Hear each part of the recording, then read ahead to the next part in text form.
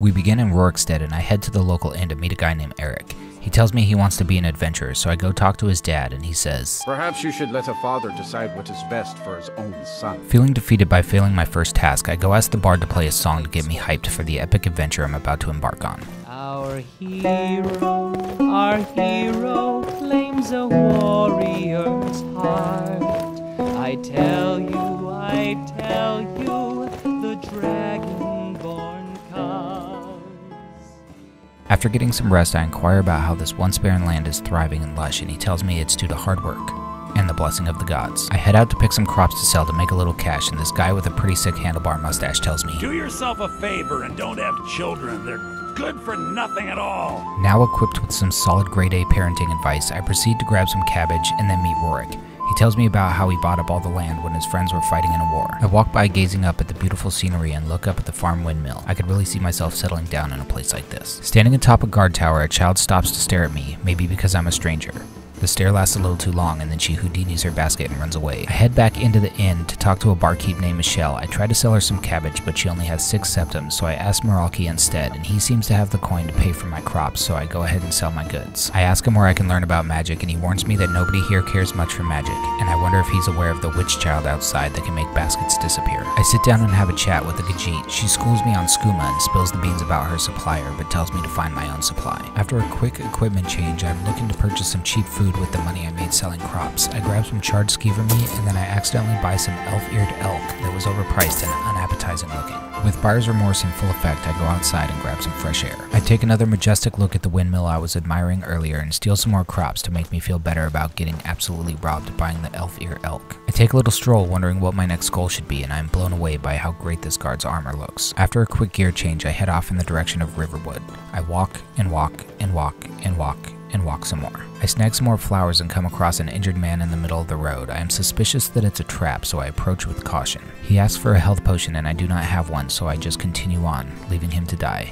I do feel a little bad, but what could I do? Night falls and I can hear wolves howling in the distance. I change my equipment and grab my mage light staff to shed a little light on the situation, and holy shit, there's a giant just ahead. I keep a close eye as I pass and sheathe my weapons as we do not seem to be threatened by each other. I gaze up at the night sky as it glows with a vibrant orange. I perform an elegant leap over the fallen tree in the middle of the road that is blocking my way.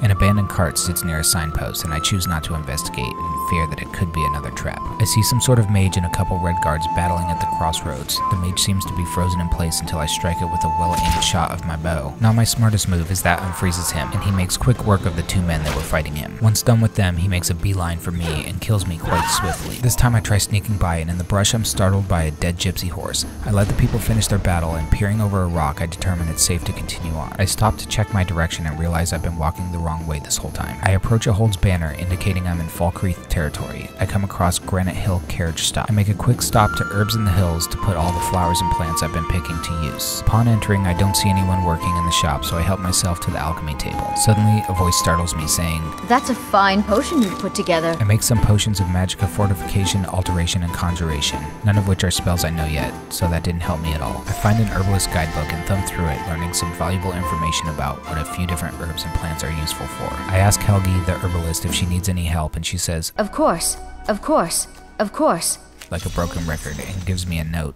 Rather, a shopping list. I decide I don't have time to deal with this now, so I read through a few other notes while I take a load off. As I exit Herbs in the Hills, a courier hands me a grip of new notes. The sun is rising and I decide to take a moment to meditate. Upon feeling rejuvenated, I leave the carriage stop and continue my trek to Riverwood. I come across the North Falkreath Hold Gate and the Half Moon Mill. It appeared abandoned, so I stole some freshly butchered meat, thought about running the sawmill, decided not to, and continued on my way. Looks like my mage friend from earlier met a cruel fate. I accidentally pick up the body and a guard tells me, "Careful with that." I've got no shame, so I loot the corpse right in front of the guards. As I investigate his body, I steal the spell tome, Conjure Manic Grumite Bog Looter. No idea what this is. Guess I'll find out later. Immediately, I see another corpse, and again, I'm like, finders keepers. I see some wolves running in the forest about 100 yards away, and I keep my distance and my guard up. As I carry on, I see a fight breaking out, so I get right into the action as I realize everyone is trying to take down a horse, so I get a couple stabs in. Gotta build those skills, you know? A couple golem-looking creatures emerge from the forest, and I am forced to defend myself. I guess I do okay, but I did take a bit of a beating, and now I continue on, leaping winding down the cobblestone path. As I limp along, I see a sort of temple and decide to investigate. I cautiously approach and decide to enter, sneak down the steps only to realize that it's just a religious shrine with nothing good to steal, and I make a swift exit. Next, I happen upon the small town of Oakwood. I enter the spriteful Sprigget Inn, and I'm confused by the sight of a horse standing in the middle of the room. Not sure what to do, so I just start clapping out of awkwardness. Unsure of whether or not to stay, I decide to get a room and take a rest for the night, but not before heading back downstairs to see what's going on with this horse. Approaching a table, a man immediately gets out of his seat. Before long, everyone else followed suit, and now I am all alone. I wonder to myself if they are just weary of strangers, or if I'm beginning to emit a foul odor and it's time for a bath.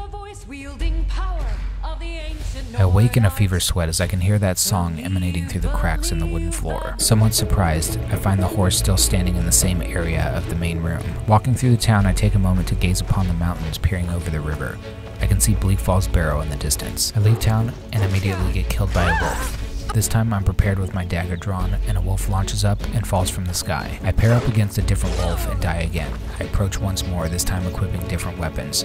2 wolves come after me, so I retreat back into town to see if I can get some help from the townsfolk. That plan didn't work, as my man airballs his swing and the wolf literally bites my head off. This time, bow and arrow. Didn't work. I try luring the wolves into town again, and this time my plan works flawlessly. Another wolf gets the jump on me by lurking behind a rock. Wolf wins and wins again.